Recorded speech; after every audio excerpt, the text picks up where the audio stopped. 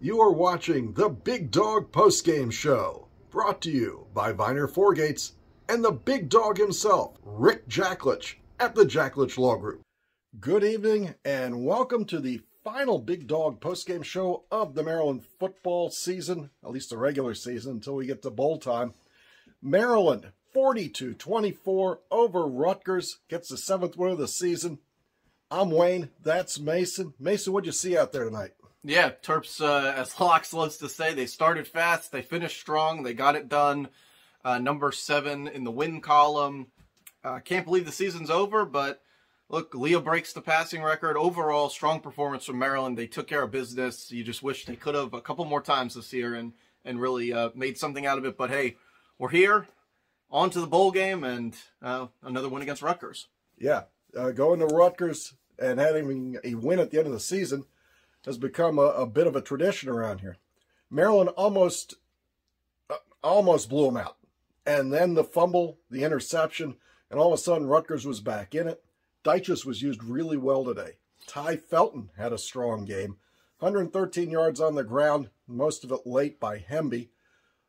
You made a comment that if Maryland had played with this level of confidence, they might have won another game or two. Yeah, I think I said it on the Young Terps pod this week that, you know, playing and believing that you can win is such an empowering thing. And, you know, as our friend Special K used to always say, you got to believe. You know, we believe that just means so much more to your players when they play inspired football like they did last week, like they did early on in the game today. It kind of weared a little bit when I think they got a little bit excited that they could have, you know, really put a beating on Rutgers today. Yeah. They started to get a little bit overconfident, which we've seen at times this year. But sure. A little bit of ball hawking from the secondary, but if you put it back together when they needed it. If you look at the play of Jayshon Barham and Bo Braid and Glenn Miller over these past couple games, and Jaquan Shepard's another one who's had 2 fantastic games to finish off the season. You just see them playing much more with the belief that they can and they will win games. And when you play that empowered style of football, you find yourself, when things get tough, really being able to rely on the fact that we can and we will, and we really believe in ourselves. Right. Leah had some deep throws, a lot of screen game, a good bit of that work today. Billy Edwards comes in, a few more touchdowns, 5 touchdowns in 2 games. Just that one play has sort of transformed Maryland from a team that couldn't get a yard to a team that seems to get a yard every time they need it. Yeah, the turtle push is a really, really strong play for Maryland. The linemen do really well at getting low. You mentioned it this year. They really have struggled in those short yardage packages, but they tried it earlier in the season. It fumbled a couple times. I think one of them actually picked up and threw for a touchdown. Locke said that it wasn't worth the turnovers, but, you know, again, it just shows that you can go back to things as a coach that sometimes don't work, and they can really be a positive effect now in the last 2 games, and I'm sure we'll see it plenty in the bowl game as well. Somebody that we haven't talked about much is it Trey Colbert, where's number 93, who seems to be the one guy that's on the field the most on the defensive line. Where'd Maryland find him? Yeah, Angelo State. I called him out in my Northwestern rant for those of you that watch us regularly here. But he's put together a really, really solid second half. Again, him and Corey Bullock are just a testament to what this staff can do in the portal. They're going to need to do it again this year. We'll have a lot more on that on the podcast with Ahmed. But look, guy can stop the run, and that's something this team struggled with throughout the year. I think Isaac Bunyan was still a little bit banged up. I don't even recall seeing him in the game today. Disappointing that he did not play in his final regular season game with Maryland, but I'm sure we'll see him in the bowl. Look, guys who can stop the run is something that this defensive line, who has a chance to be absolutely great if they can return Donnell Brown, which is the way it's looking like right now, really can take a huge step forward. They just got to find a couple of plug-in pieces like a Trey Colbert for next year, because I believe his eligibility, he may be out of it, but who knows anymore with any of this stuff. Yep. So those portal pieces, a couple of those lineman portal pieces actually did work out, and that's pretty good to see. The one, I don't know what actually happened to him, but Ayedze, the right tackle, got hurt, and Fagan was back in there, and they struggled a little bit with that. But overall, the one thing from watching the telecast, which we did today, because Matt Millen provides an outside perspective, his rating of what's going on at Maryland is probably higher than ours. I spoke to Bruce, who was on travel. He said he went out and played golf. He had his Maryland stuff, and multiple people mentioned how well Maryland's been playing in this turnaround, and they almost beat Michigan. And I guess from seeing it every week, it starts with expectation. And as you know, as Mason says, if you've been watching this, Mason picked them at 9-3, and I was at 8-4. They ended up at 7-5. And when you think you should win 9 games, and if you had beaten Illinois, which you could have, or beaten Northwestern, which you could have, what a difference that would have made. But that's not what happened. And overall, I'm happy because it still is Maryland, and 3 bowls in a row. It's pretty good.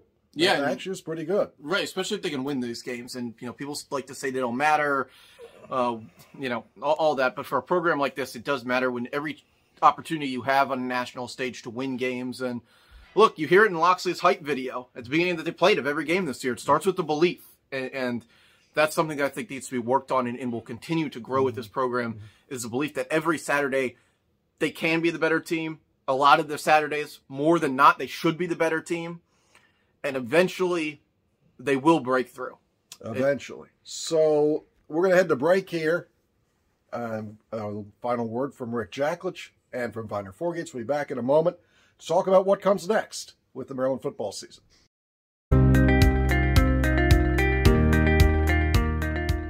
The biggest difference in a truck accident versus a car crash is the investigation that the lawyer has to do right from the beginning of the case. Number one is obtaining the logbooks of the driver to show that the driver was not rested properly according to federal law. Investigating through the black box and getting an expert to figure out from the black box of the truck the speed of the truck or where the truck had been. So it's just different type of handling. Usually you have catastrophic injuries involved with tractor trailers as well. You have a massive, heavy vehicle that strikes a much smaller vehicle, you're going to have more massive injuries. So it's a different ball game. And if people are injured in a truck crash, they really, really need to find a lawyer that knows what he's doing with truck crashes. I'm Wayne Viener from Viener Foregates. We make your company work. I'm Arthur Smith with Viener Foregates. Two-factor authentication is a must-have in today's world. Security training for your company is a must. The crooks are getting smarter. We have to give you the edge to fight back.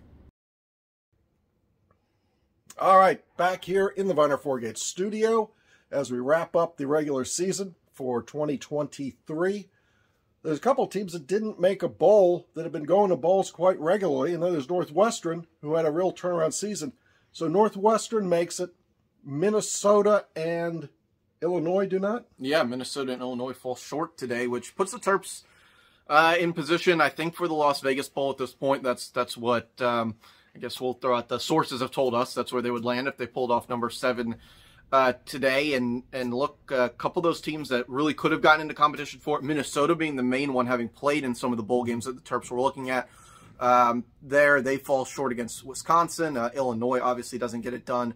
They would have been in that same sort of 7-5 mid-tier bowl running. So we'll see where things line up here over the next couple of days. Outside shots at the Music City Bowl, outside shot at the Real Quest, or formerly known as the Outback Bowl.